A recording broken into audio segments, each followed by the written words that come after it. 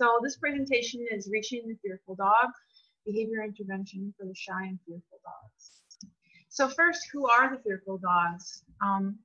Fear isn't something that's just in a few dogs. All dogs and all people and all animals should have the ability to be fearful.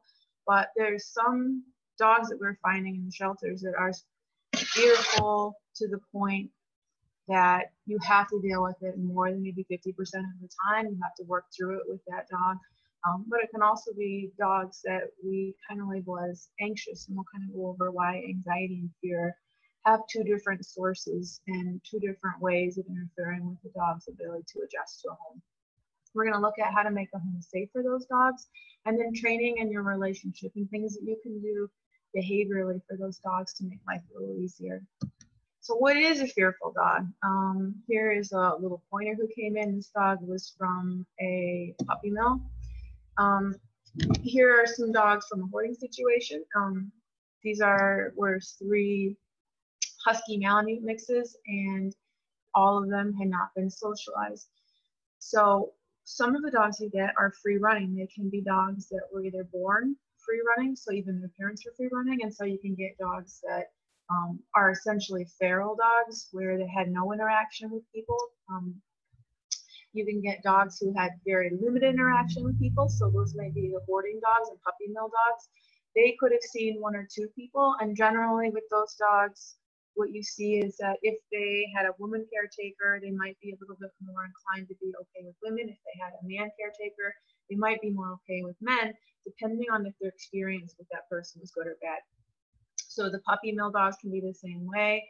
They can be under socialized so that they're not okay with kids or dogs, or you really miss that window, and so everything outside of that's going to be scary for the dog. Some of the dogs that we've been seeing are dogs from overseas, so dogs that were street dogs in another country, and then they're brought here, and those dogs can be really fearful. Everything is new for those dogs. They can even be dogs that somebody bought and didn't know that they needed to be socialized. So you can get puppies to go into someone's home, and they were really socialized with that family and that house, and everything else is brand new to those dogs.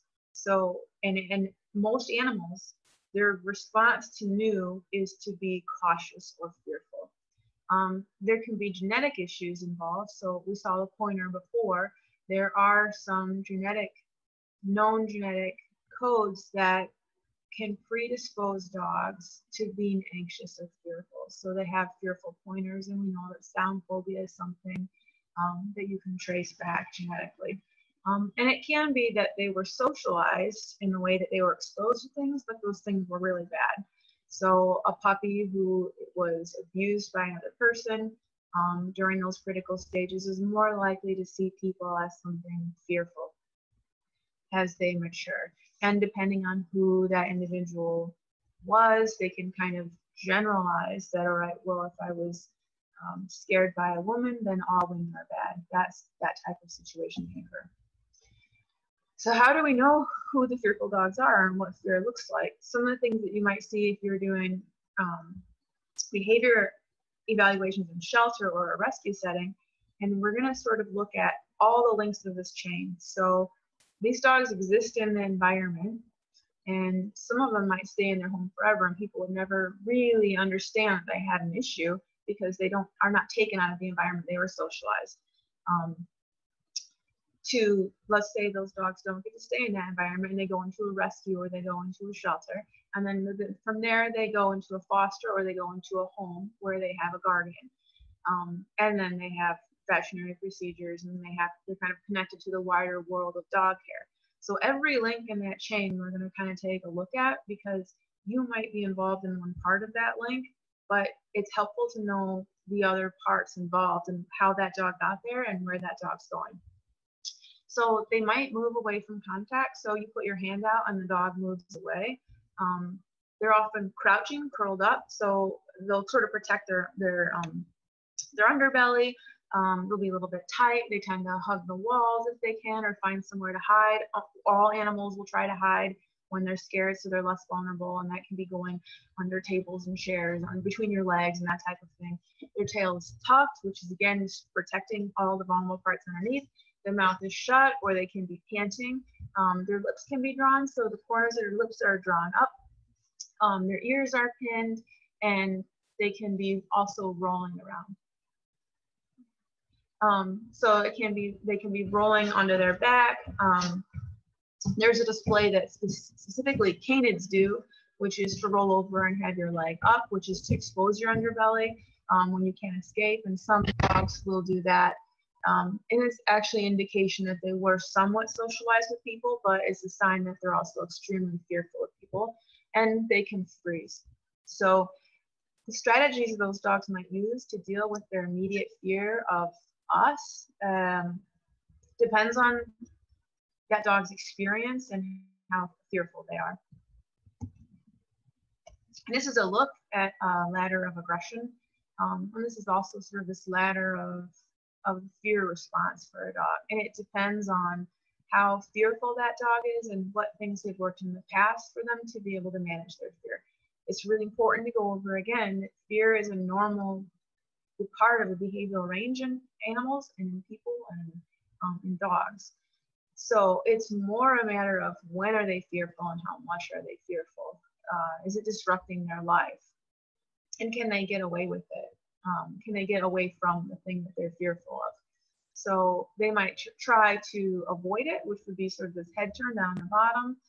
Then there's the physiological responses. There's blinking and nose licking, kind of this uncertainty, creeping, walking away. Those are all trying to dissipate or to increase distance from the thing they're fearful of. If they can't get away from it, you might get the freezing and the laying down. And then if they're pushed in a situation they can't access the other behavior strategies that they've used in the past, then you might get growling, snapping, and bite.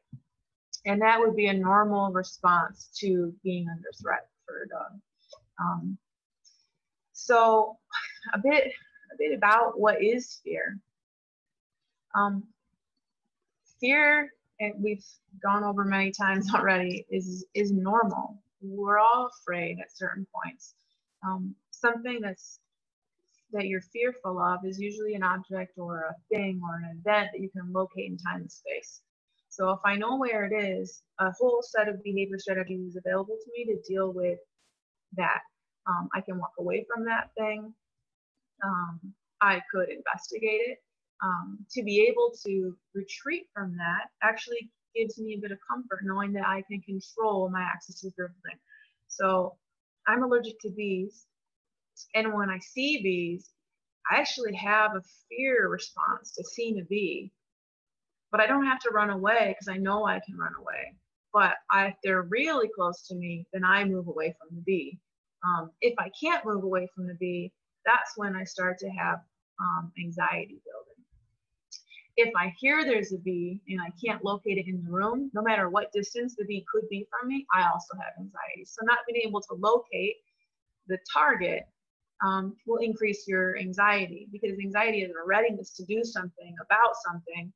And if you can't locate what that thing is, then you kind of live in this constant state. So they can exist, fear and anxiety they can exist together in the same animal, but they don't have to. You can have like a dog who's very fearful of sounds, but when there are no sounds, they're not anxious. They're not waiting for the sound to occur over time. Something that happens very easily with a fearful stimuli is that it's generalized very quickly across to other similar stimuli. And by stimuli, I mean, like, let's say you have a dog and they're afraid of thunderstorms. It's really easy for the dog to generalize to fireworks. And sometimes those will stay separate, but a lot of times other loud sounds will start to kind of group into the original sound that scared the dog. It could also be if they're very fearful of one bad visit from the vet, and that vet happened to be a man, then they can generalize that it's all men, maybe all men in light colored coats, maybe all older men. They'll pick something about that event, and then they generalize that it's all of those things. And one of the reasons that happens is that in biology, it's much safer to make that assumption that things are more dangerous and that they're not more safe.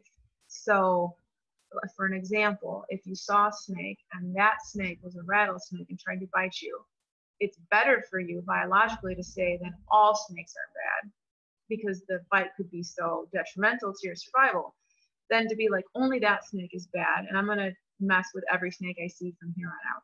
So in a way, it's being conservative about what's dangerous in this world, because it doesn't take that much energy from you to just avoid all snakes. It's better for your survival.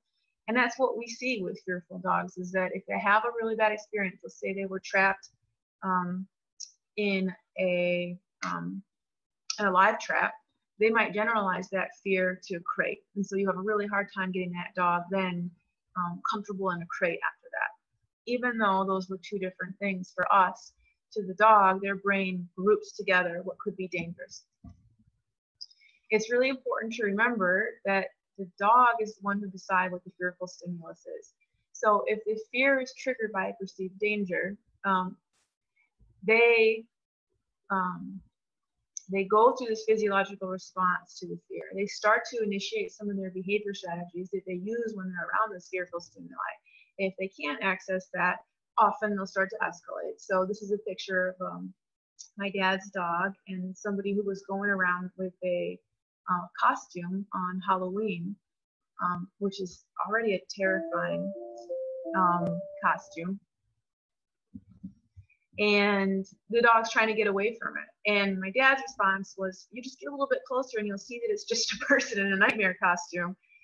And the dog's then starting to crawl and drop to the ground. Like it is not getting more comfortable the closer it gets. And in our mind, we know that it's not scary, so we think if we get close enough and it doesn't hurt you, then it's going to be okay. But it's sort of like me with the bee. I could touch the bee and not get stung that time, but in my mind, it's not safer. And that's how it is with the dogs.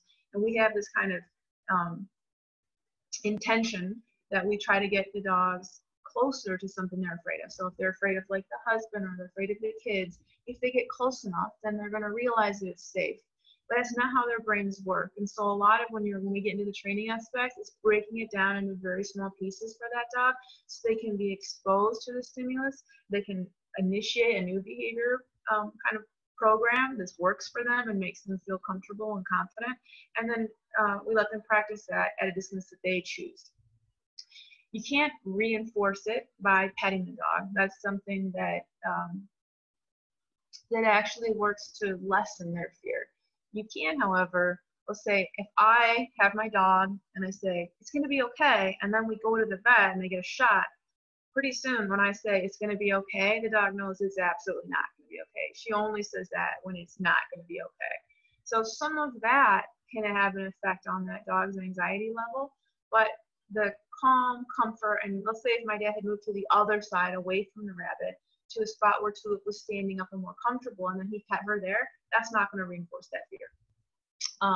So we're going to look at so many of the dogs we have, they were not abused necessarily, but they missed their socializing stages. But the effect psychologically on those dogs is as if they were. So you'll see these dogs are can be crawling on the ground, they can be extremely fearful.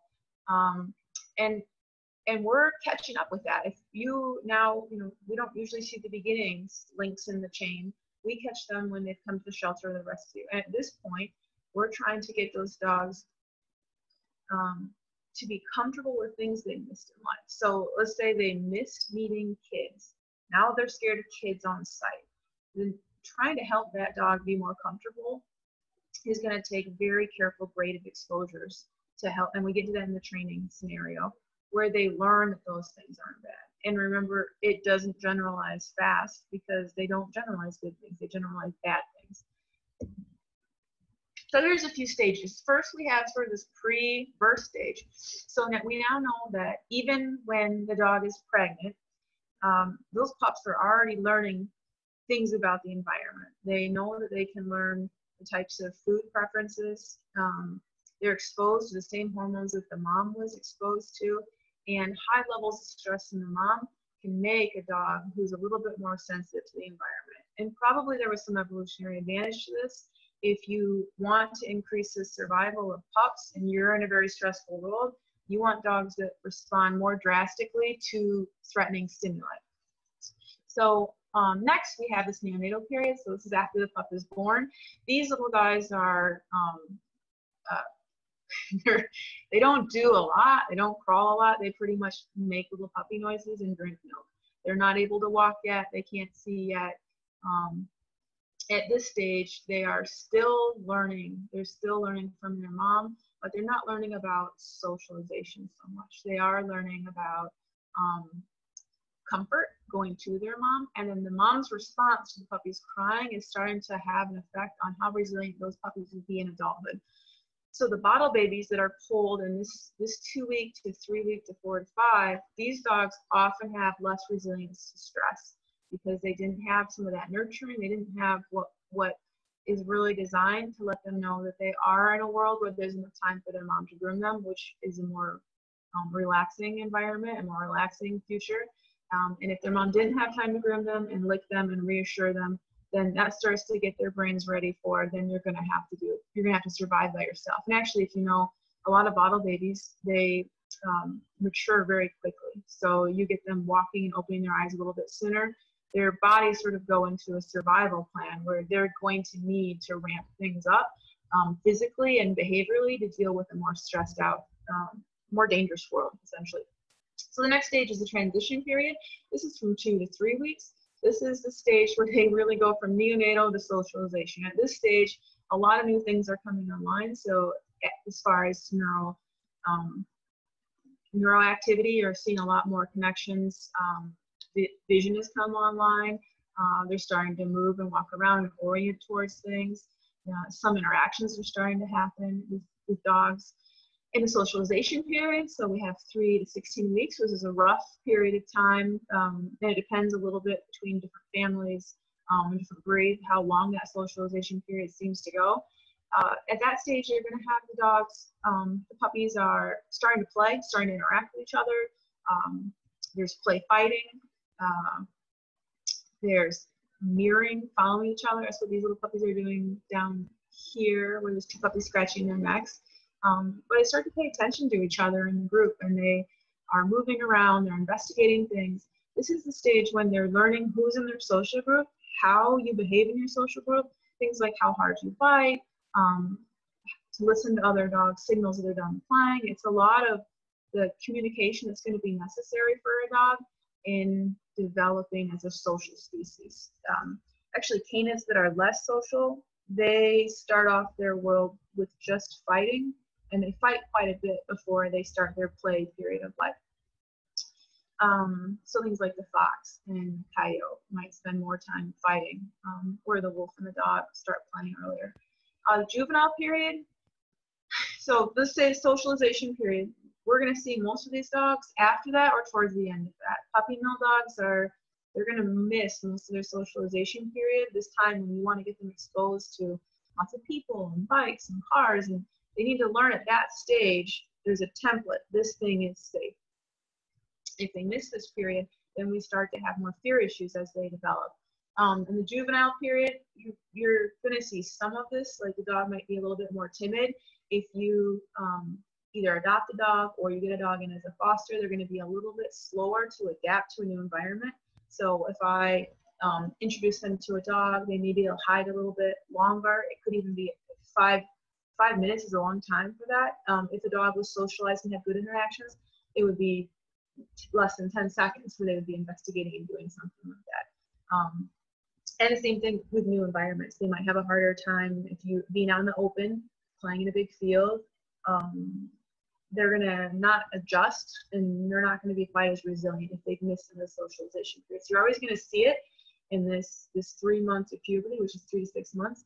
By the time you hit puberty, 6 to 7, all the way to 18 to 2 years, those dogs in that stage are going to truly start developing more serious problems. So some of the stuff we took to be a timid dog is going to look more like a fearful dog. And this is sort of the difference between maybe a 10-year-old being timid and shy and not wanting to go out, to hitting 13 to 17 to 20, and you start to see that might turn into more social anxiety and might turn into more serious problems that are starting to interfere with how that dog is navigating the world. And as they get older, those things become a little bit more rigid and less flexible to changes in the environment.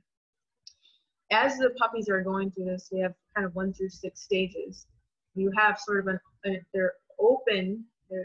Some of their possibilities have been predetermined genetically that they can and cannot do, but they're still open to those possibilities. So they have a range of things that they can accomplish in that time.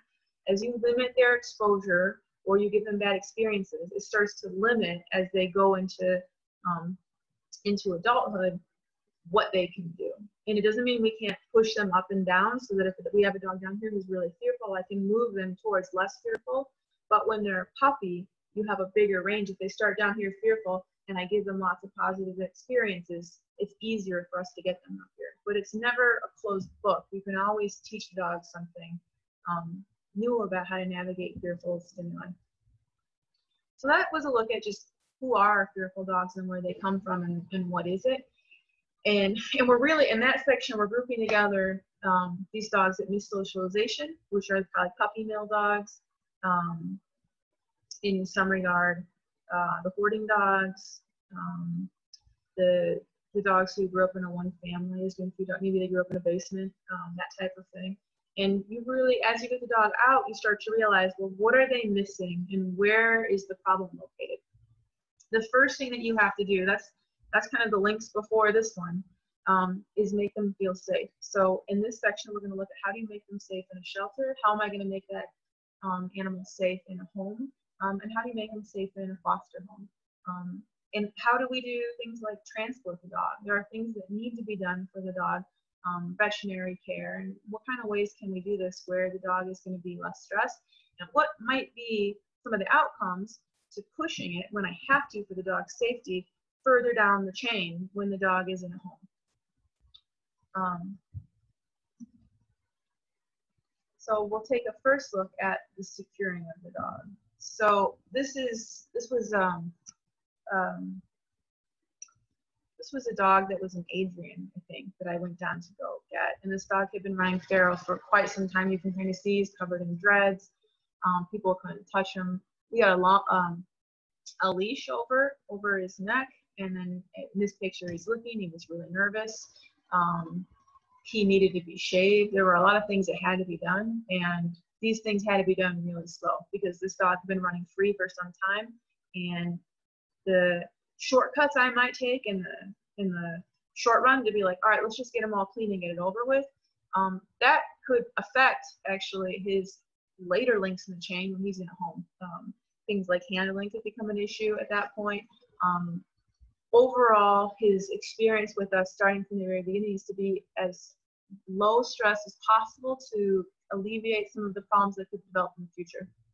So if it's a feral dog or the puppy mill dogs, you're trying to find ways to move them that are low stress. So food can help for some dogs, but a lot of our real extreme cases, that's not going to be an option because they're not going to want it. Some of the feral dogs are really hungry, and so it can be used for things like if they have to be trapped, if they have to be kind of cornered into a fence where we can get close to them. Some dogs, if you have time, you can put food down day after day so that they're comfortable in that location. You build a relationship with someone. And there'll be a dog a little bit later who that's how that dog was secured, because that dog was running loose as well, and it was days and days of feeding the dog. But sometimes they're running near a highway or somewhere where it's a little bit difficult, and if it's possible to put a slip lead over the dog, that's one way that you can possibly do it.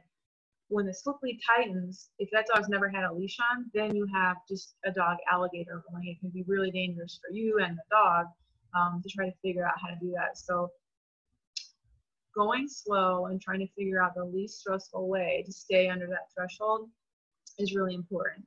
You also, if you're trying to secure a dog who's loose, or if you adopt a dog and they get loose and they get scared, walking straight towards a dog is always confrontational for those dogs.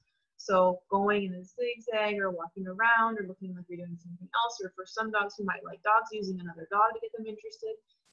This dog liked other dogs, which is how we got this dog. We got close up to this dog.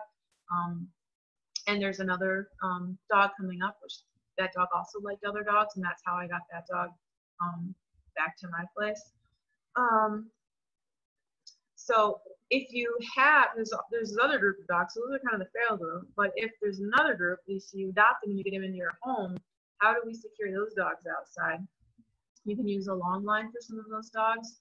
Most of them, if they've been feral, know how to jump up on things and hop fences. So you have to keep that in mind, that those dogs will be a flight risk until they have a really good relationship with someone.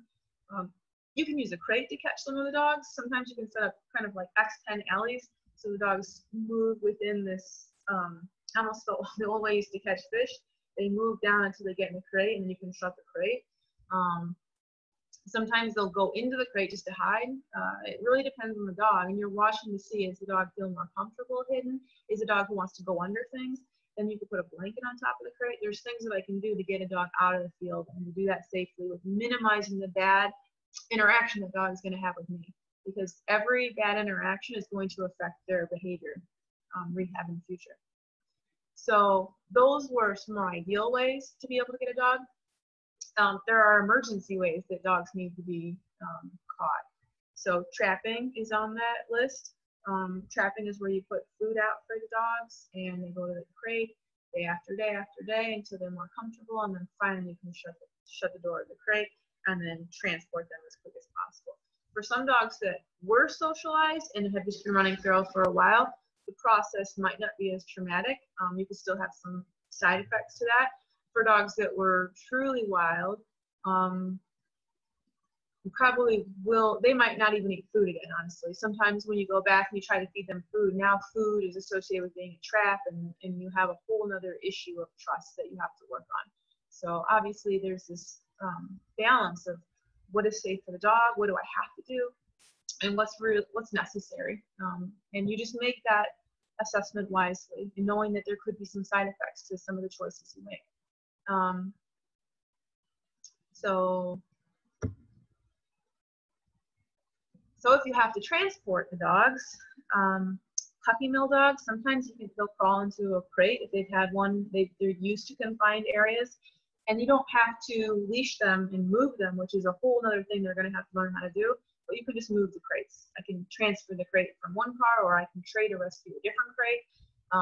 While I get them where they need to go, I can take that crate if it's to a shelter and take the crate and put it into the kennel, so the dog has this little safe place in its next environment that it goes to. If you own one of these dogs, these like a feral dog, the puppy mill dogs, dogs that you can't touch yet yourself, and you're just trying to get this dog to be friends with you, a crate can give that dog a safe place in the home. So this is the beginning of when we talk about how to make that dog feel safe in the home. One of those ways is that they have a crate, maybe the crate they came in, that crate goes to an area, the kitchen, the bathroom, and then you put an X-pen around that so the dog can come out of the crate. But if you come into the room and they're not comfortable, they go back into their crate. The thing is, the dog knows that you're not going to come and pull it out of the crate, and you're not going to cross the X-pen and try to talk to it or move it or touch it. And that's the very beginning of a dog being able to be under threshold enough where they don't fear for their lives and their safety, that they can think. And that is the goal with a fearful dog in your home.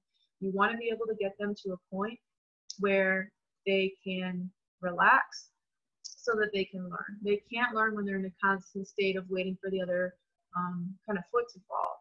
That really inhibits what they can learn, and it keeps their mind and their brain in the state of just reaction instead of being able to plan the future. So if your dog is afraid of a leash, which is another, let's say that maybe you can touch them but they don't want to be leashed, they'll kind of hang out around you, but if you reach them, they're out of there. For those dogs, you don't have to move them with a leash, but make plans of safe ways to move them. So I can use X-pens to kind of move certain areas so maybe they don't go into the basement and hide, but I can get them outside to a smaller yard, and they can get them back inside to a yard. And then I'll start training that dog to walk itself into the clip. And we'll talk about that a little bit in the training area, where the dog can be around me, they feel a little bit safer, and then eventually I can train the dog to clip into a leash and walk around me, and then learn that leash pressure isn't scary. And that can be a long process. I've seen it take from a month to 2 months to longer, and it really depends on the dog. It's not, and a lot of work with fearful dogs, it isn't a race to get to the end.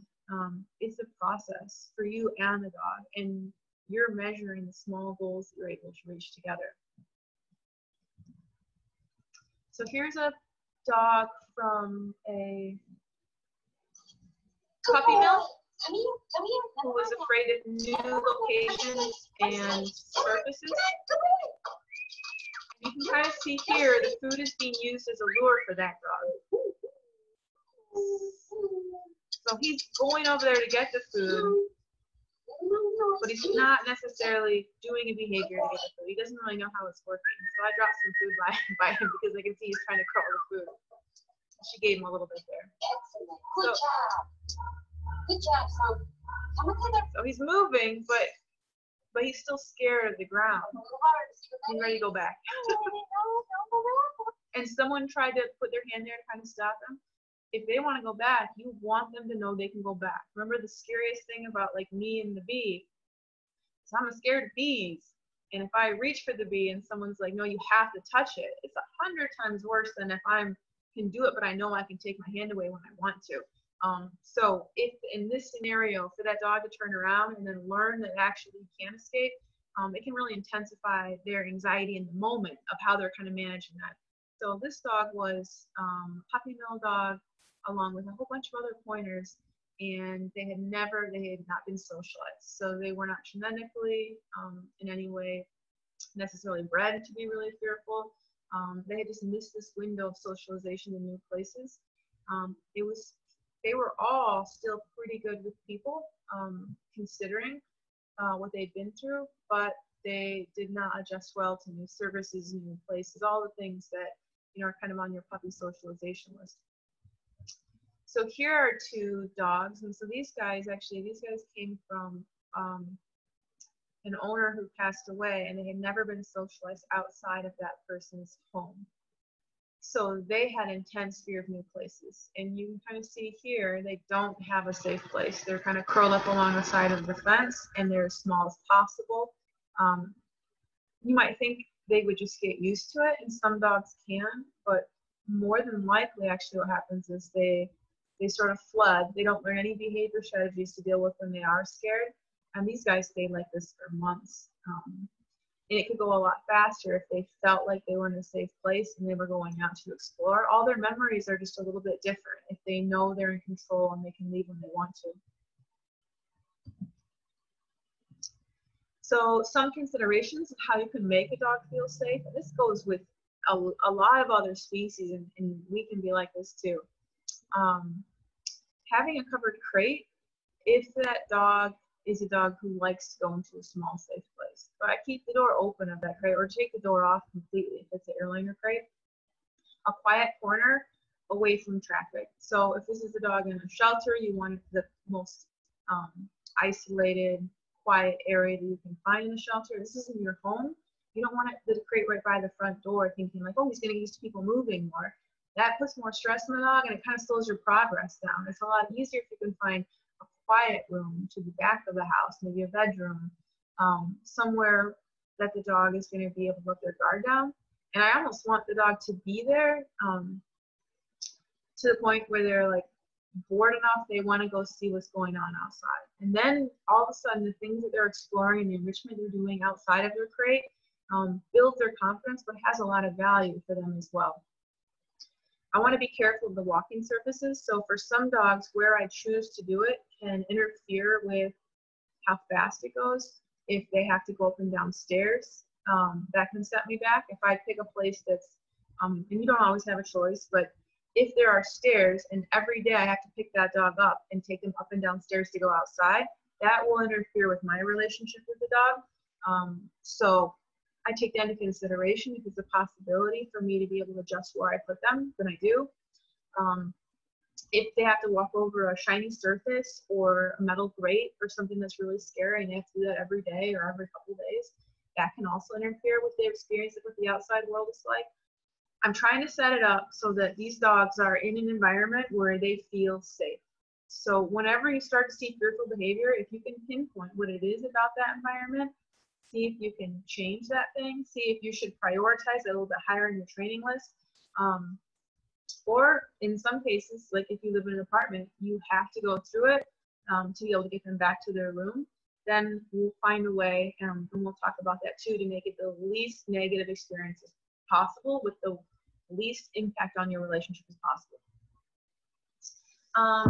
For some dogs, they might be more comfortable with a barrier. So they might have already learned, like the puppy mill dogs sometimes have learned that they're safe behind a barrier and that you're not going to touch them, but they're really afraid of an open grate or an open door. So for those dogs, sometimes you start your relationship with the barrier between you. I'm also really careful not to have a direct approach to the dog. So if I was training a dog here, I might turn my body slightly to the side, and I'm still relaxed and I'm training, but I'm not moving into that dog so that it feels that it's a little bit under threat and it's going to have to move away. Instead, it should feel curious and like it wants to come see me.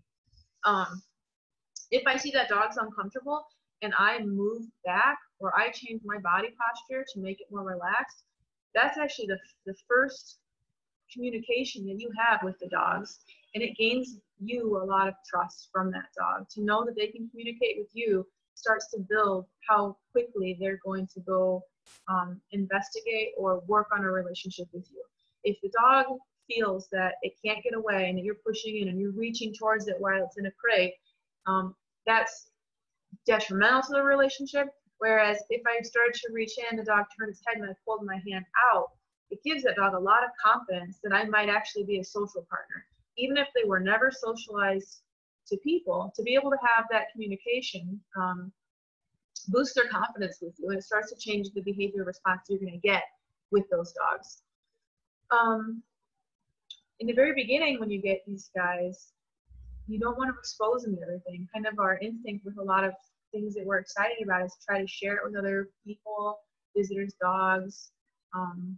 You want to take them to the pet store to show people your dog. For these dogs that are fearful in those situations, that's going to set them back. It's going to slow down the progress, and it can hurt the relationship with you. It can also increase the chance of a bite. If you have a dog who's fearful for a very long time, feeling that it's under threat, and I put more and more pressure on that dog, the chances they're going to go from fearful to defensive start to increase. And so we see really fearful dogs taken to the pet store on the first day of adoption, and they might bite in that scenario where it would have been really difficult to be able to provoke a bite, but it was just so much happened so fast for that dog that they went into a defensive state. And then they learned to bite. They learned that biting can end an interaction, and you have one more behavior that you don't want that dog to have on their kind of their behavior palette. So it's a much better idea, although it's a little bit hard, to be patient, to set your dog aside again to a quiet corner, to a back room, finding somewhere for your dog to be comfortable and to be able to let their guard down, so that you get to kind of see who they are and that they can decompress while you decide how you're going to start introducing other people, possibly other pets, to that dog. Really, once you get them down to a baseline, the key in the very beginning, and it can feel like you're not making progress, because what you want to see is the dog getting better at all these things. The key is you have to find a place to start. And if you can't find a place to start, you will end up just spinning your wheels slightly above maybe what your dog can actually do. So again, if I had to start for some dogs, you have to start with them in the back room, with the crate, with an X-pen. You just drop off food and you leave and you come back. That's going to make you more progress than if I just slip a collar on the dog and then make them walk up and down the stairs and go see people and do all these things. It also increases the chance that those dogs will bite as they start to be more comfortable and they learn that they can't get away from those situations. I want to try to protect those dogs from being pet. Dogs, most of the dogs, you have to really watch their body language to realize, do they like to be pet? Most dogs for sure don't want to be pet by things they're afraid of.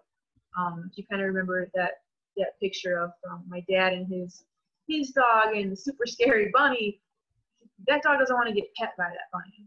Petting is not a reinforcement when it comes from the nightmare bunny. So what you want is the dog is initiating its contact because it's learned how to ask for affection. Some dogs might come up and they might nose you, they might paw you. Some dogs might not like to be pet. You have to kind of wait and see how the dog feels about it. But one of the things to remember is that petting's not just for us. Like it does, we like to do it, it's soothing for us, but it's not good for the dog if the dog finds it uncomfortable or aversive or they're trying to get away. It's not that they'll just get used to it. Maybe they can give up after a while, but they're not going to enjoy it while it's being forced upon them, just like you would enjoy a forced back rub. So the last I have on here, because this is something that is not going to work for every dog, and it's certainly not going to work for a lot of dogs, is that some of the puppy mill dogs or dogs that were in hoarding situations, they sort of derived a lot of their confidence from other dogs being in the environment. And by themselves, they have no confidence. So you might see sometimes there'll be dogs that are from puppy mills and they want to adopt out a dog to a house with another confident, happy dog, because this dog is going to pick up its cues from other dogs as to what is safe and what is not. And you can also use this sometimes with behavior work when you're trying to either bring in a social dog where that dog is going to follow another dog. I've had what was a feral dog follow my dog and jump right into the van without me having to leash or do anything. It just was so relieved that there was another dog who spoke dog body language that it dealt with the fact that I was there and followed her just as if like it was on a lifeboat.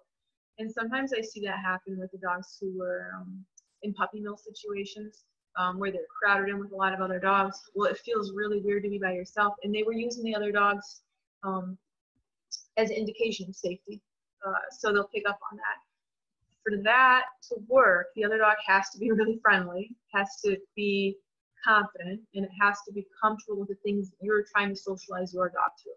And remember, this is not for every dog. Some dogs were not socialized to other dogs, and so they do not find those dogs either as social partners or they don't, or there's no response whatsoever. So I've seen a few who will say they're not aggressive, but they also could not care less. That dog to them is as if I had a lawn ornament in the same room. They're not paying attention to that dog.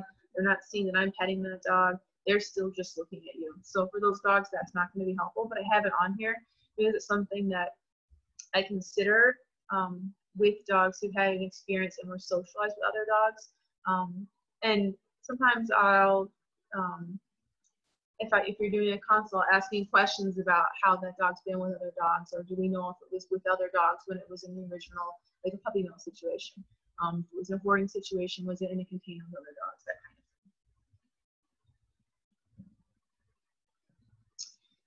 of thing. So in your home, we already covered this, low traffic area of the home, you want it to be quiet. One of the worst places that I go to when I go into a home with a really fearful dog is that the dog's crate is 2 inches away from the front door. So what that would look like for the dog is you're in your, what would be a safe place, and then people spontaneously appear that are strangers 2 inches from what is your little safe bubble there. That actually slows progress down a lot for that dog because the safe place isn't truly a safe place. I want them to feel like they can get away from a new person or intruder that kind of comes into the area. Oh, this is that little, so little dog in the foreground in this photo here was the dog who was running as a feral dog in Jackson for a while. And she's the dog who followed my dog and jumped right into the car. So she was very dog social, and she learned everything from the other dogs. She wasn't anybody, initially she was really fearful of men, very fearful of women, but more so of men. You couldn't touch her. She would go in a 20-foot radius around you whenever she could in the house. So my first goal for her, obviously, is get her to feel safe. I found that the other dogs were helpful for that for her. And then let her make her choices on her own. I never made her come closer to me for food. I made her know that she could walk away from me, and I never walked towards her in the house. If she was on the couch, I would go way out of my way to walk around her so that she didn't get startled and have to run away from me. Because each time I do that, that's a bad experience that she's had with me. So I started her new experiences very slow after I felt that she was really comfortable with where she was and I could see she had some skills to navigate. Then I began to show her new things like go for walks in the field, go do more fun activities that she can handle. And my goal is for her to make sure that she's happy. Some of the feral dogs are way more comfortable outside than they are inside the house. Same thing with some of the street dogs that we get from overseas. So finding safe ways for them to be able to go outside can be helpful when you're starting to build a relationship. And remember, part of building that relationship is responding to when they're stressed and when they want you to stop. Just knowing that you're going to stop really changes how that dog might feel. And in that time, I'm trying to learn, what do they eat? What are they afraid of? And start to make my plan for how am I going to deal with that.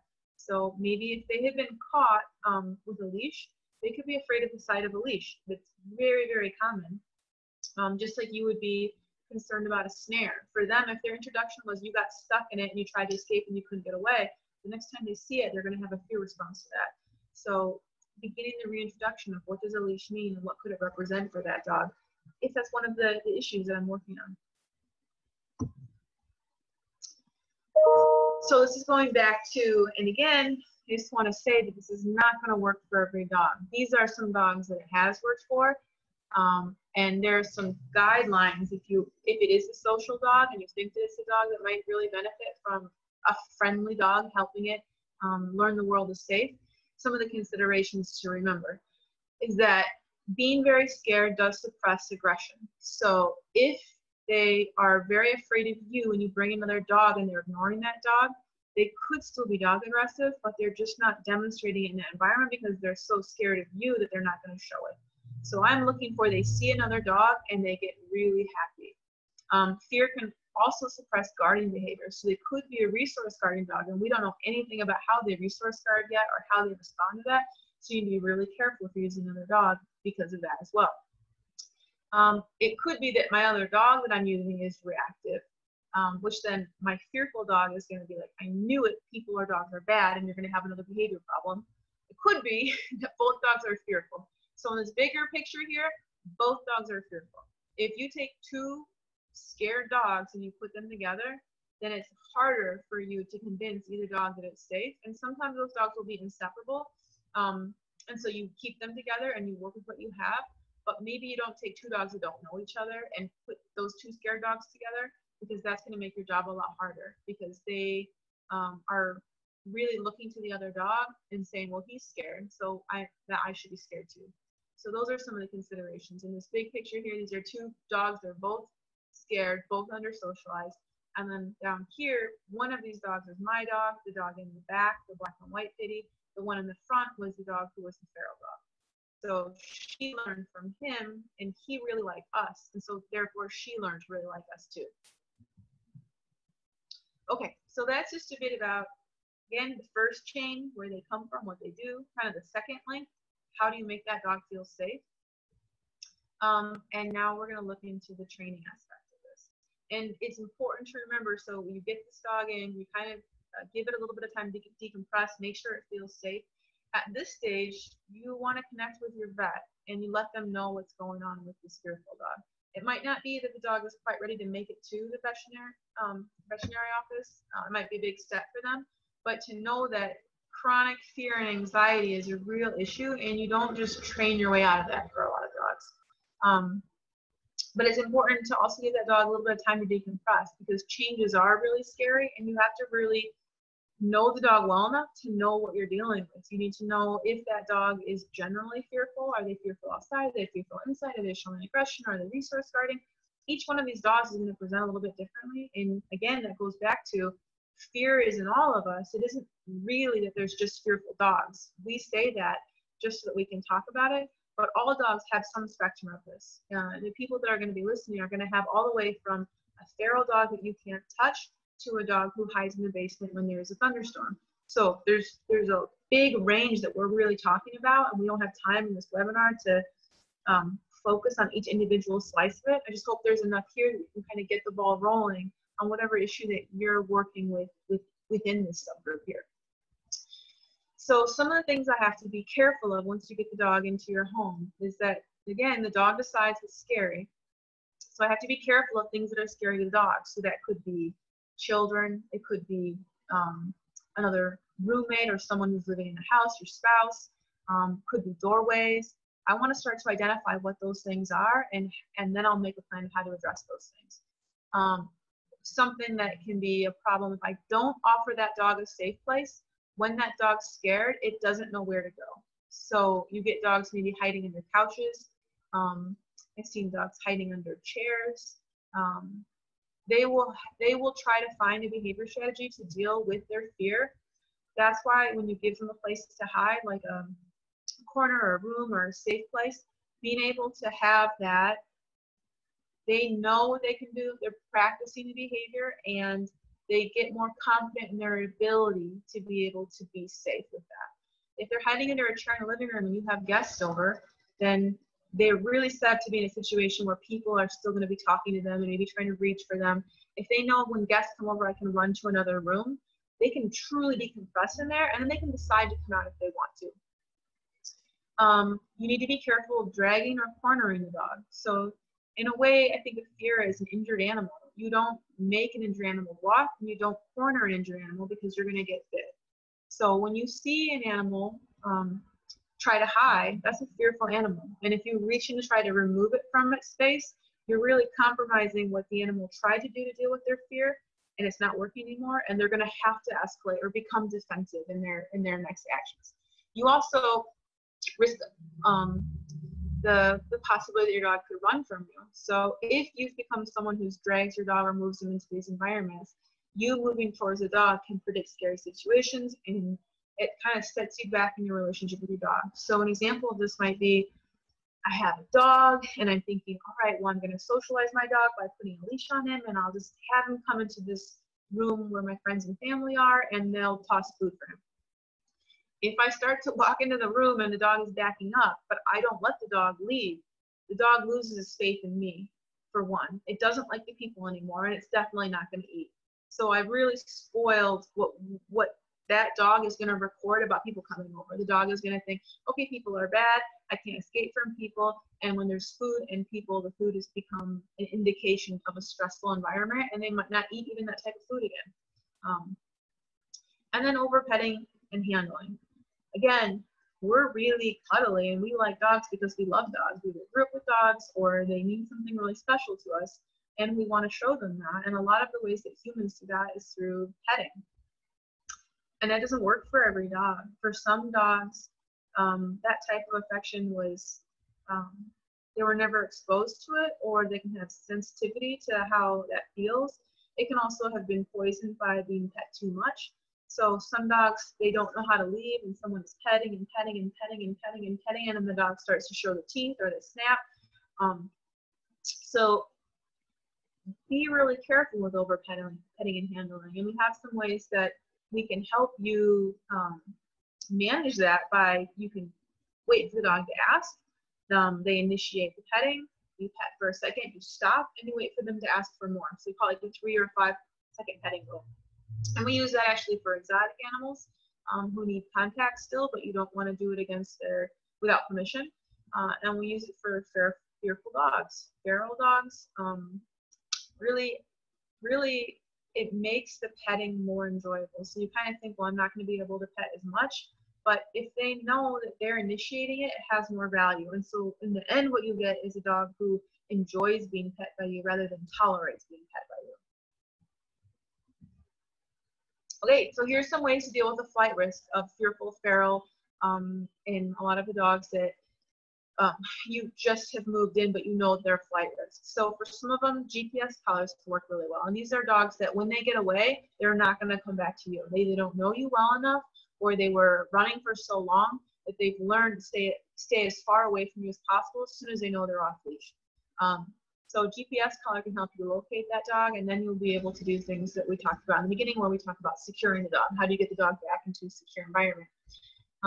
For dogs you know are a flight risk, 2 leashes to 2 points. So a leash to a harness or a leash to a flat collar. If your dog is a flight risk and is also a bite risk to anybody, there's a muzzle as an option too. And a muzzle can be an option for training a dog to love a muzzle if they have to end up going to the vet or do handling. That's a good idea anyway. For a lot of the dogs that have come out, the 2 points of contact, what can happen is if they get scared outside and they start to spin or to try to run away from you while they're connected to you, the clips can come undone. So I'm really careful with the type of clips that you use. And if the dog isn't going to come right back to you if it gets off lead, Don't let it loose in the yard, because then you have to chase it around and get it back. It's much easier if you have the dog on a long line, so that I never have to have me appearing with a leash is the beginning of a punishment where I'm going to drag you back in the house and that type of thing. I try to use two safety measures when those dogs are outside, so either two leashes, and it could be two long lines, a leash and a fence, just something so that if one thing fails, I don't lose that dog. Because the feral or the fearful dogs can be really hard to get back. Martingale collar for dogs that have a possibility of slipping their neck or slipping their collar off their neck, or dogs that have a thicker neck or really small head, that can be something. And the freedom harness also has a cinch above it, and it's kind of the same idea, is that some dogs will try to pull the harness over their back, and that harness prevents that from happening, so it just secures the dog a little bit better. And so these are just options for the dog. It's also, this is a good time to note, some of the dogs have learned to very quickly eat the leash with their teeth in the back. So if you have a dog like that, using a material such as, you can use a chain, you can use something that's a little bit more resilient to being chewed off, really thick leashes, so that you don't have a dog who just reaches down and they can shear it right off, just like the way they could shear a harness off. And keep that in mind. That's one of those dogs that can do that. They know they know how to take those things off.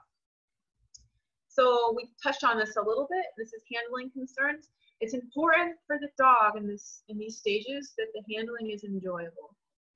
Just forcing a dog to be next to you doesn't do anything to raise their confidence, and it doesn't do anything to make them like handling more. So you can kind of see in this picture here, the dog is tolerating this situation, but it's not going to record this as this was an enjoyable situation. So always let the dogs approach you. Don't go over to a dog that's laying down. If I saw a dog on the couch and I wanted to go pet that dog, I'd probably sit down like maybe 5 feet away from the dog at some distance where I didn't startle the dog, and I would wait and see if the dog wants to be pet. If it wants to be pet, it's going to come to me. If it doesn't, then we're just going to enjoy that moment together. Initiate the 5-second petting rule. So say they did want to be pet. Let's say I sat down and the dog starts to come over to me to be pet. I might put my hand out where it can investigate if it wants to. If it tries to nuzzle my hand up to be pet, I'll pet it for maybe 3 to 5 seconds, and then I stop. And then you let the dog think about it, and does it want the petting to continue? If it does, it's going to repeat the behavior it did to get pet. So it'll start to nuzzle your hand again, and you can pet again. So this could also be something if one person in the house has a really good relationship with the dog, and I want to transfer that to somebody else in the house, start that with you, and then later have the other person learn the rules for petting, so that the dog, when it is ready to be pet by that person, it can do the same thing. It knows how to be pet by that person. And I can't reiterate enough how important it is to listen to the dog's body language. One of the most important aspects to building a relationship is communication. And for dogs, that's when they give us a signal that either they want it to stop or they want to continue, or whatever, when you're reading the dog body language. And we have a whole webinar on just body language, that it's being listened to, and that begins this two-way conversation between you and the dog, so that you start to have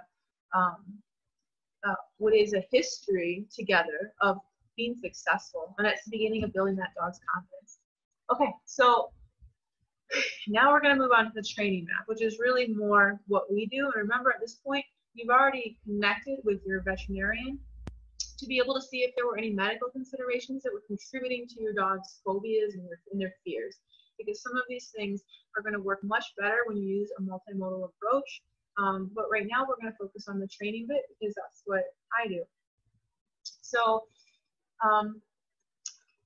again, this is the very beginning of the relationship. Sometimes it doesn't involve food. Sometimes it involves just your space and being able to have the animal feel they can control the environment.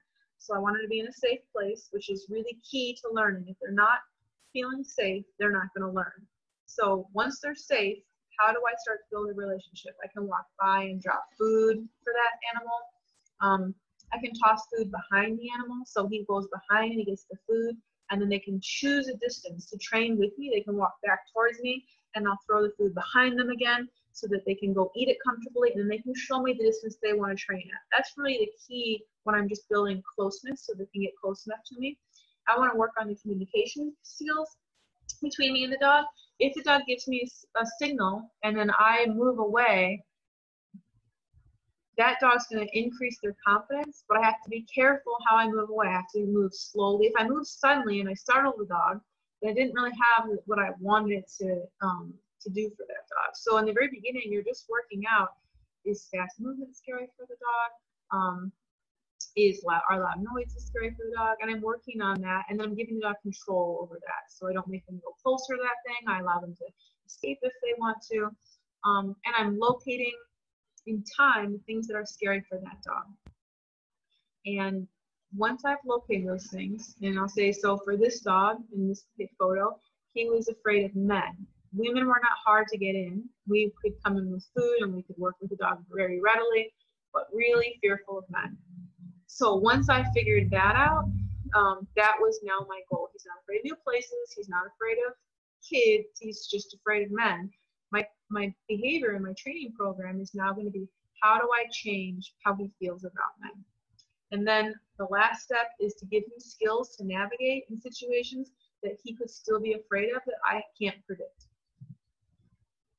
So we're going to look a little bit about how do you change the feelings for the dog. So this is that little feral dog, and I talked a little bit about, she was really fearful if you were in the same enclosure as her. And so I sat outside of a big pen. She had a ton of space that she could move around in that pen. And she could come up for food. I started by tossing food behind her, and then eventually led to feeding her between the bars, and then went and I was able to click onto her, and then I was able to take another dog, and we followed and we got to the car. So for her, it was people. She wasn't afraid of new places because she'd been running feral. I think the other dog she was running with was shot, so she was pretty scared of people and gunshots, I think was what her other problem was. And I really want to pair myself with the least stressful experience, a fun experience, and to make her already feel, and this is just me just picking her up for the first time. I just want her to be able to feel like she is in control and to make it as unstressful as possible for her to start our relationship. So once you've recognized that the dog is fearful, and we're going to go back to the example of men, there's a couple ways that we can change how that dog feels about it. And let's say they start off on this kind of in the red zone where they're sensitive or they're fearful. When they perceive that stimulus, their body starts to ramp up to deal with the perceived threat. If they had no response, they would be in this yellow zone. So that would be they just don't respond to it. And if they're in this green zone, that means they really like it. We're trying to move the things that are in this red, sensitive, fearful zone up towards the loves it side. So I want them to be able to get into the dog loves men, and as far away from possible as they're fearful of men. If I just make it to desensitized, it's really easy for the dog to be scared again. So what might happen with desensitization, if I just desensitize, let's say a man comes over, he sits in the living room, and the dog has free range of the house, and it kind of gets used to the guy at that distance. As soon as that person stands up, the dog goes back to being fearful and sensitive. So desensitization happens in nature. It's very easy for them to go back to being fearful and sensitive. That's why with classical conditioning, we're able to move it up with positive pairing of maybe toys or food or freedom or anything the dog really likes. You pair it with the bad thing, which is men in this situation, and you can move it towards they love it. So it's called a graded counter conditioning, where I change how that dog feels in very incremental steps by pairing something really good. We used to have a very cute puppy sucking on a bottle. So a puppy might have a really good association with the bottle, and if I really want them to like handling, I can handle them a little bit and then give them the bottle so that I can start working on some of these bottle babies really liking handling. Sensitizing is where you have a stimulus and it occurs at a level that scares the dog, and then it makes them more sensitive to that. A good example might be a dog is trying to walk through your kitchen and they slip one time on a slippery floor, and they make it outside, but they come in the next day and they're a little bit stiff now on the floor. And because they're stiff, their chances of slipping have increased, so they slip again. That's sometimes all it takes for a dog to decide they're never going in your kitchen again. That's called sensitizing. So sensitizing is really easy to happen. Again, with nature, you really want a few bad things to leave a really big impression on you. and we're more likely to pick up on some stimulus more than others. And things like that are pretty common. And some dogs are just more sensitive to that. If they haven't had a lot of good experiences out in the world, they're more easily sensitized to bad situations that they might find aversive in some manner. So flooding is another aspect of how you can reach desensitization. That would occur maybe by you have people in the living room and you take the dog and you put it on a leash and you drag it into the living room. It doesn't want to be there. You sit there for 20 minutes. The dog starts to appear to relax. Maybe you can even take food afterwards. One of the problems with flooding a dog is pushing them into a fearful environment and then not allowing them a way to escape. You increase your risk of a bite because the dog can't escape when they're scared. 2, you have a high probability of sensitizing the dog to that environment. So even though they look really calm at the end of that interaction, what you might find is that the next time people come over, the dog is more frightened. And it's pretty common. And it's a little bit counterintuitive to us. It's sort of the sink or swim mentality that some of us have been raised with. But it actually ends up dropping the dog's confidence and often sensitizing to the exact thing that we wanted to change their emotional response to. And so you kind of shoot yourself in the foot. So for flooding and for flooding and using what would sort of be a sink or swim scenario, the risk is so high that we don't use that with fearful dogs. So to make things bad, this is an example of how I classically conditioned this little white pitty boxer fella to hate his crate. So before I started training, this dog really loved hot dogs and he was terrified of his crate. So he'd had a really bad interaction. He was under socialized. He was a tie-out dog before and didn't like his crate at all. So to get him to like it, I went up to the fridge and I got some hot dogs and then I walked over to his crate. And what he learned is that when I get hot dogs, it predicts crate training. So that was my training process. And I was planning on it being more like I go to the crate and then he'd be like, oh, crate equals hot dogs. But he saw me get the hot dogs. He knew I had hot dogs. And then I went to the crate. And so he made the association. When she gets hot dogs, crate training is going to happen. So what he learned after maybe a couple days is that hot dogs predict fear. And he hates hot dogs now. That's what he learned. So he didn't learn to like the crate. It's not just that I had food in the crate and they're out at the same time. He unfortunately learned the wrong association in terms of what I wanted him to learn. He learned that hot dogs predict crates, and so he doesn't like hot dogs. And this fear of hot dogs lasted years. I met him 2 years later and tried to give him a hot dog, and he spit it out. He did not. He was like, oh, gross, hot dogs predict crate training.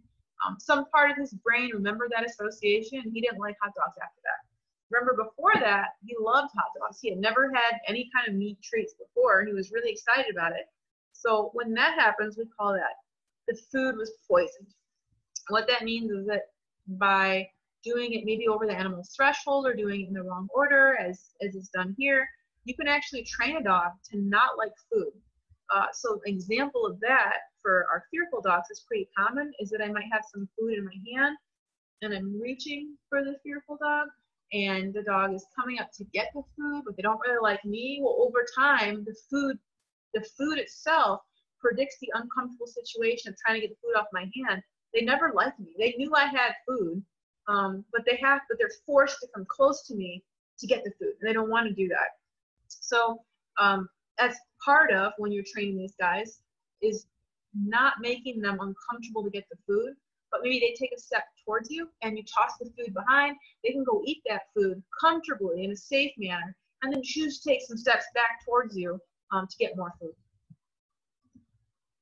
And again, it puts them in control. So here's another example. This was maybe like a more semi-feral. He was kind of running loose for a while, and he was afraid of people. He was afraid of men, especially children. A little bit better relationship with women.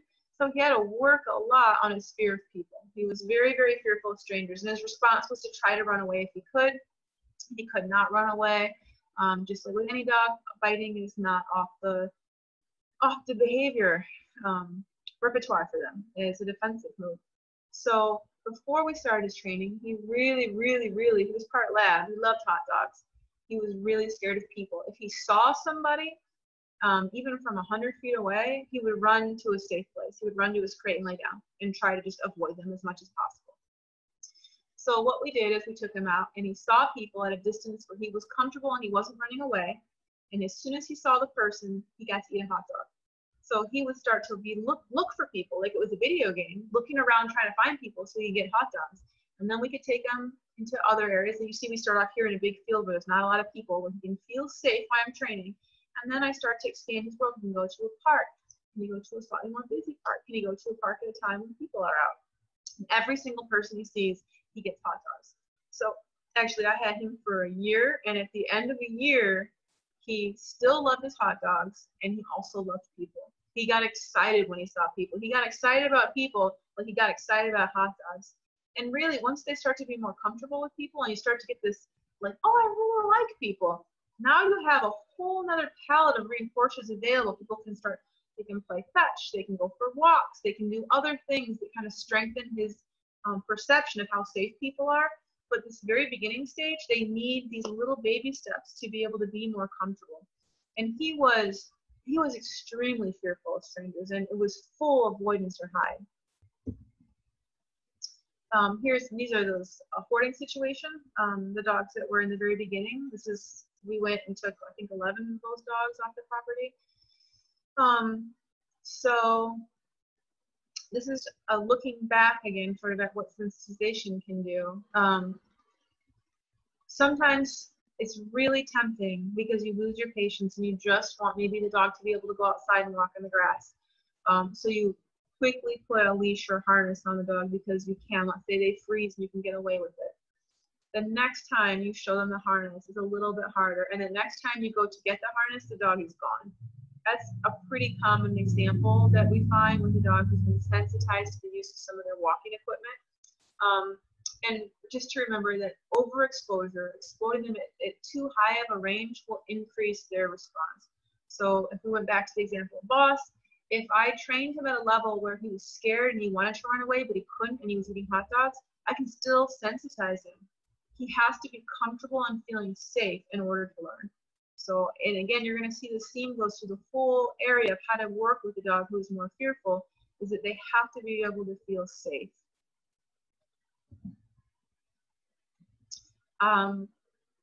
So we already quickly looked at sort of flooding in the behavior context. It's a behavior strategy that's used, and we are exposed to it at times too, but it's just when you're thinking about training, remember that it's a lot of stress for the dog. It's dangerous, straight dangerous for dogs who have health issues, if they have heartworm, if they have issues where being under a lot of stress can kill them, then flooding is not physiologically good for the dog. It's really putting them in a situation where they feel like they're drowning, and you do it until their body gives up. So physiologically, it's really hard. And then again, on the other side, it runs a huge risk of sensitizing them to the entire process. And it can look like magic, because in that moment, you have a dog who is super scared and shaking, and eventually they stop. Maybe they're walking around interacting with people, but it's this false sense of security, because the next time you're on a walk and someone reaches their hand to pet the dog, now the dog might bite, or before it would try to run behind your legs. They learn they can't get away, and it starts to shift some of their behavior strategies. So you just have to be really, really careful with noticing how your dog is feeling about it, a situation, and if that dog needs to escape. And to also remember that dogs who are tied out or who are puppy mill dogs, they, far and away, I find they don't actually have the ability to run away. You have to train them to. You have to show them that they can leave. So either putting crate in like crate, and they can run to their crate and get food. I can call them away. I make sure I stand really far away so that if I'm their safe person, they can come back to me.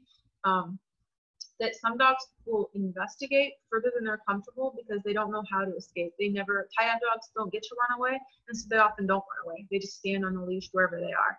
And puppy mill dogs can also be really helpless like that too, sort of just stand and let everything happen to them, but they look like completely shut down and they're not moving at all. So Again, this is a little, you can see the kind of worried look on this puppy's face. Comforting and soothing is not going to reinforce fear, but it's important to note that dog has to have a relationship with you. So many feral dogs are not going to want to be pat by someone they don't know.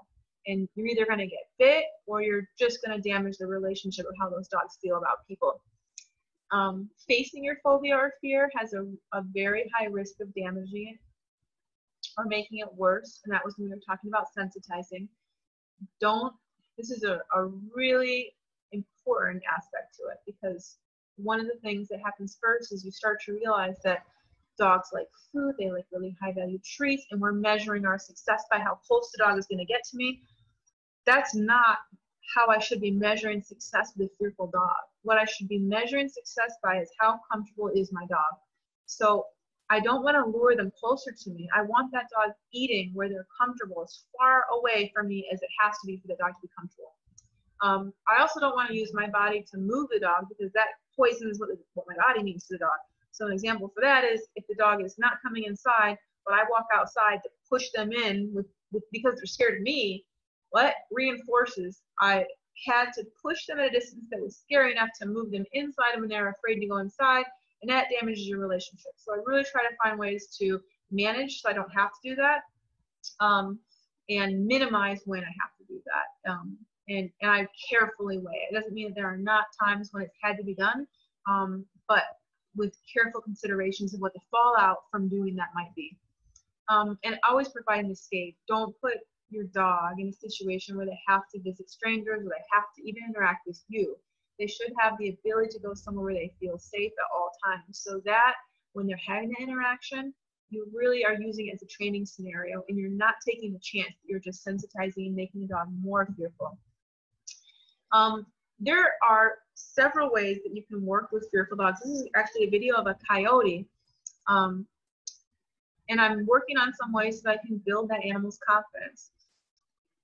Building a relationship and building their confidence are two things that can happen at the same time. When you use positive reinforcement training, you're layering the experiences that animal has that are successful, and they really will remember who was there when they were successful. So the coyotes, I've never trained the coyotes. I've always trained the handler who works with the coyotes. But the coyote started to associate me with training just because I was there, and began to start to wag his tail and look happy when I showed up. Even though I never directly fed him, he made the association that I was somehow involved in his training. I wasn't just nobody. I was actually a predictor of training. And the training itself was stimulating, it was fun, and he earned food when it was happening. So that's an example of how as soon as your dog can eat, I can start working on a relationship, and I can start working on, they do some behaviors and they get reinforced for those behaviors. That feels awesome to a fearful dog. It gives them this chance to be in control. So I'm going to show you a behavior that we train this coyote that's also useful because they're doing their nails. Let's go back.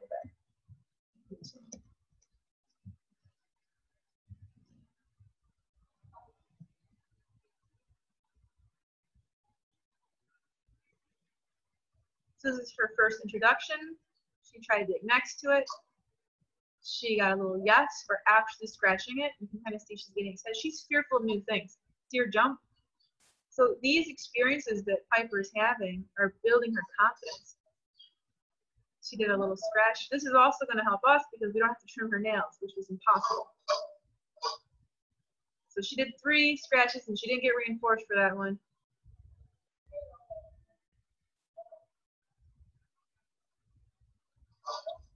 And so she dropped her, what she was requiring Piper to do to get a treat, and she gave her a treat for 1, and she gave her a treat for 2. You can kind of start to see Piper's body language. She's starting to stand, she's moving more confidently, and she's starting to stand more on her front arms than in her back. Originally, she was moved away from it like it might be a rattlesnake. Now she's feeling really good about it. And like, she's like, I should have got a yes by now. And so she's going to pee on it.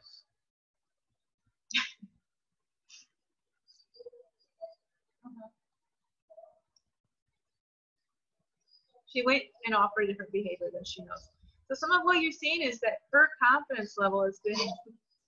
And she dropped criteria again. She's like, okay, I'm sorry, I asked for too much there. So in that little video, you kind of see she was fearful of it. She started to get reinforced for behaviors around her. She started to realize that she did something to this thing, not this thing's going to do something to me. And you watch her whole body and how she moves start to change in the environment. That's really some of the foundation of what you do when you're building the confidence in a fearful dog. You're starting to change how they view the world. The world isn't this place that does things to me. I can interact with this world to have outcomes that are favorable. So here is a dog from Thailand who's very fearful of handling and mistrustful of food. And they're just working on a target, a simple hand target, where he moves the space to the target to get food.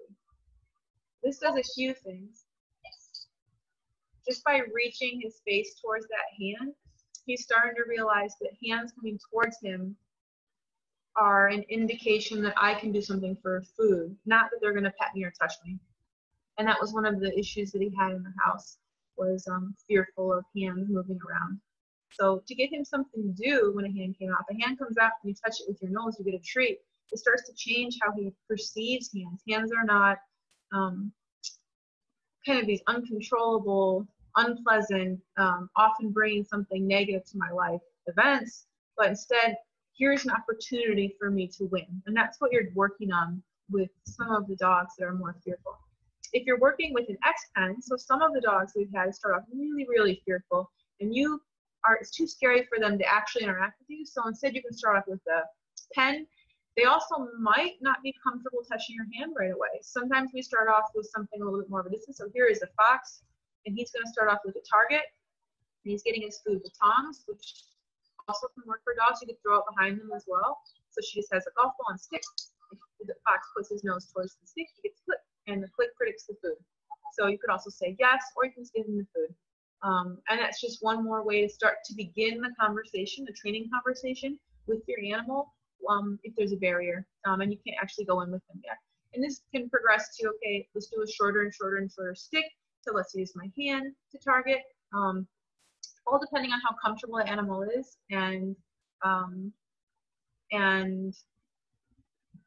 the behaviors you've observed so far in training.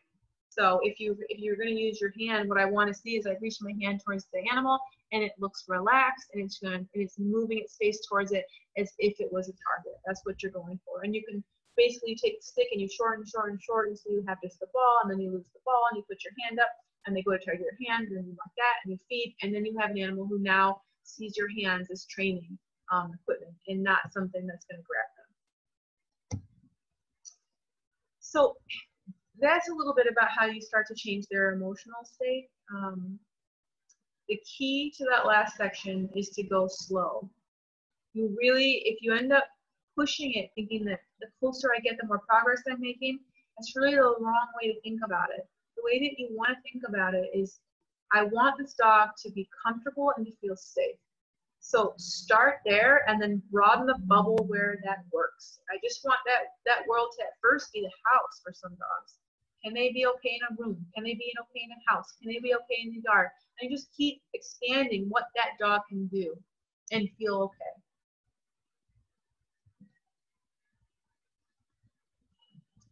So I think in a lot of situations, when you've adopted, it's kind of the last link in the chain, is when you've adopted a dog and you find out how fearful they are.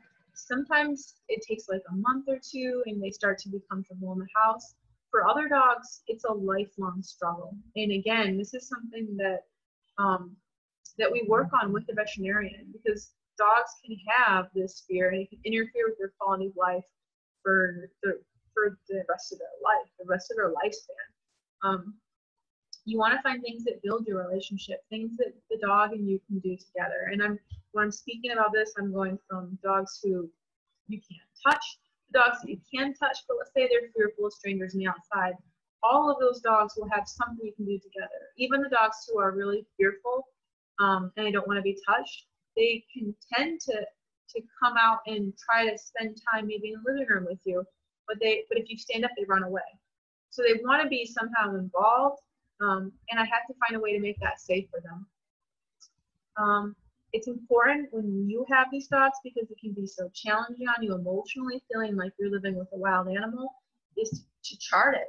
to chart the ups and also chart down so that I can know what happened. I can be like, well, there was a thunderstorm, and then for the next 3 days, the dog came in the basement. I might be able to ascertain that the dog is afraid of thunderstorms. But I also want to know, when did things go well for the dog? Maybe I did an interaction and I used boiled chicken for that, and the next time someone come over, the dog came upstairs. I want to record that because it could be that the boiled chicken and the way that I was training was so successful, the dog built that association with just a few repetitions, and so I know I'm on the right track. It's really important to go with the dog's pace, and we've gone over this a few times, but less is more in this scenario. And I'm guilty of it too. There's been times where I really want to just get a harness on an animal, and when it gets the harness on, I'm hoping it just desensitizes, and it's going to be a little bit unpleasant, but in the end, it's going to really like it because it gets to go for a walk. Don't bank on that, because if I push that and spend a long time to train just a little past where the dog is comfortable, you can get stuck there for months. You can be in the one spot because I pushed it too far, where if I had taken my time and gone maybe 3 steps back and worked where the dog was really comfortable, then I'll make way more progress. And instead of 2 months in the same spot, in 1 month now the dog jumps into its harness and goes for a walk. So less is more when you're trying to train a dog who's having an emotional response that's less than favorable to some of the stuff that we're trying to work on. I think it's really important to find support. There are a lot of people that have dogs like you have. There are a lot of people who are working through issues that are similar, and to learn from each other, but also just how difficult it can be emotionally. You know, again, we really want to hug our dogs, and we want to be able to pet them, and to have your dog fearful of you or not enjoy it can be hard on some people. So kind of realizing what it helps, what it takes, what the real rewards are from being able to help a dog like that, to be able to measure things that maybe we didn't know were important, or that are truly valuable about a relationship that don't involve petting. Because there's a lot of very special things you can do and a real connection you can have with the dog who honestly doesn't like to be pet. It's sort of, that's one of our ideas, but some of those dogs are able to show you there's a bigger world out there besides physical contact that is a relationship, and it's still super special and unique. So this is to look at some of the things that you can do to start to build that dog's confidence. And again, there are some dogs that don't like to be pet. They might really start to enjoy some of these kind of interactions with you, and they work with you while you're doing it. So pros and cons. Cardboard boxes are boxes that whatever, leftover boxes of any sort. You can have newspaper, you wrap up treats, you put those in the boxes. Some of the dogs that are really, like the puppy mill dogs, might be really afraid to experiment with that originally. Some of the dogs I've had who are street dogs or who are feral, they know exactly what they're doing when they see cardboard box with food in it. What I'm trying to do is I'm trying to raise the dog's confidence and their confidence around me by giving them something to do they can be successful. So it doesn't matter what you do, really. It's that they do a behavior and that they're successful. They find out that when they interact with this world, good things happen.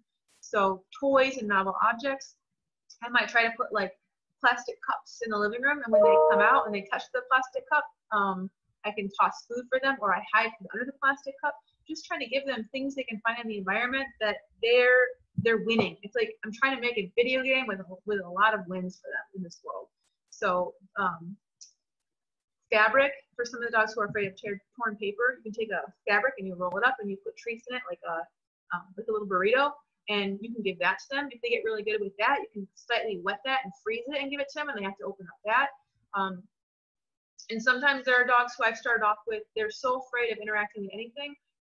I just take really high value, something like meat or cheese, and you put a blanket almost on top of it, but not all the way. So they just have to move a little corner of it, and they can get the food out. And then you can start to evolve that into slightly more difficult, slightly more challenging, but always ends in success is the key. For some dogs, sniff walks can be great. For other dogs, walks are just completely off the menu. Those dogs, to them, it's a nightmare. It's like a war zone. They don't need to go out. For other dogs, some of the feral dogs, it's great. They really like it. It can be a really great thing to do to build your relationship. The key to this is that the dog is going to show you the things that it likes and that are going to be valuable. And it's not a benefit for us to force a dog on a sniff walk, because it's not going to do what we want it to. It's not going to help us in the way we want it to. And of course, positive reinforcement training.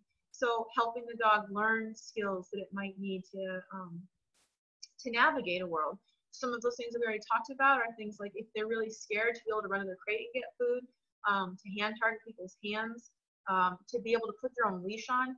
So you can train a dog to, if I have a clip, they can walk into it. They target their neck into the leash, and I can clip it, and then we can move around. All of that can be trained, and can be a part of their confidence building if I do it really carefully.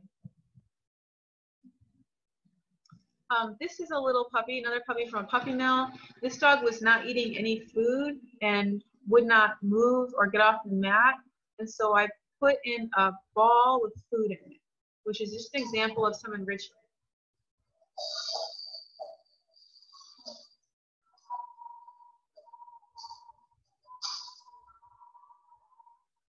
And within 5 minutes, the dog was moving. And really what you're trying to do for these dogs, like, and this is a dog in a shelter situation, but this can also be once this dog goes home. I want this dog to start moving. I want them to start doing things. I want to see lots of behaviors. A healthy animal has a healthy, wide variety of behaviors they can offer in a given moment. And we can see a lot of different things going on here. And the dog is, for the first time, his tail's up, they're more relaxed, they're paying attention to something else.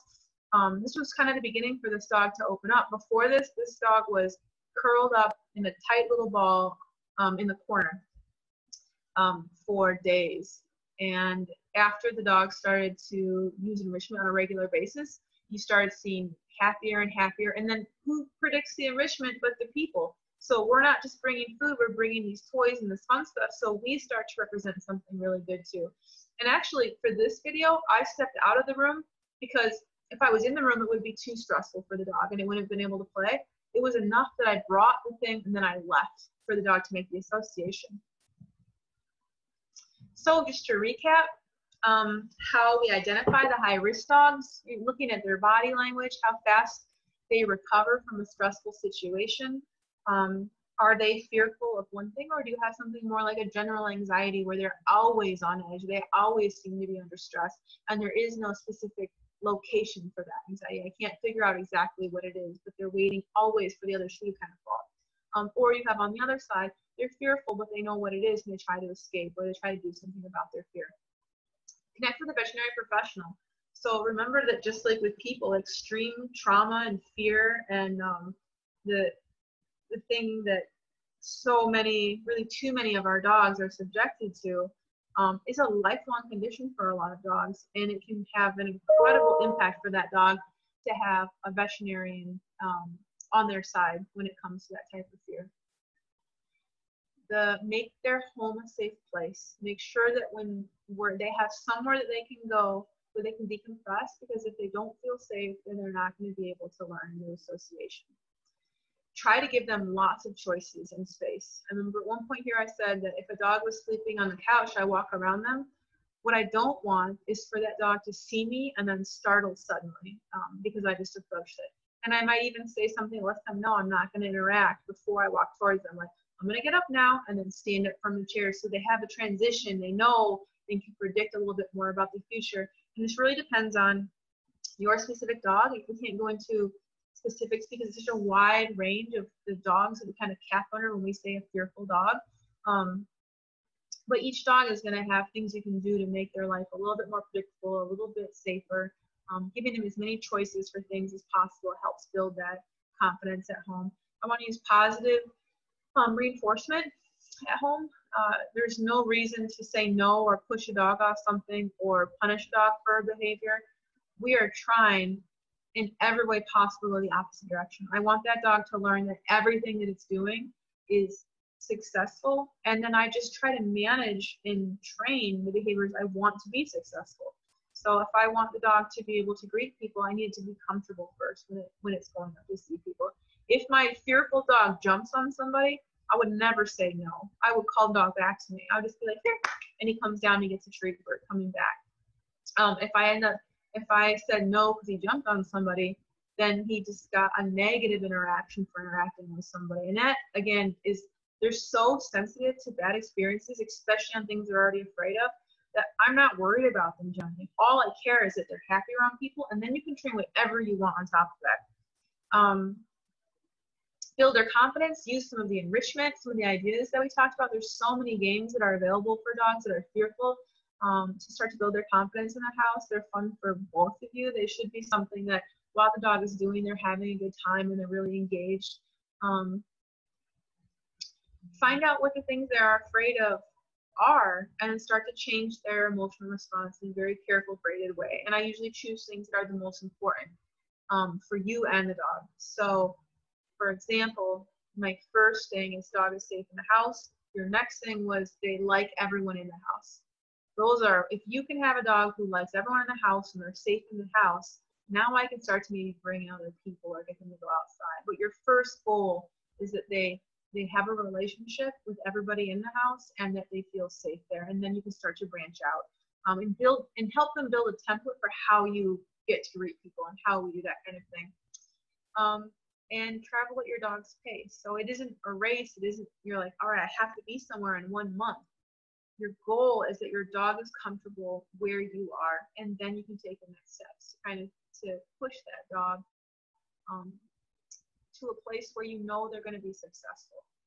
And that's a part of trust too, is when I ask them to train with me, I'm not going to let them down. I want the dogs to know that I'm going to set you up for things that you will always be successful when you're working with me.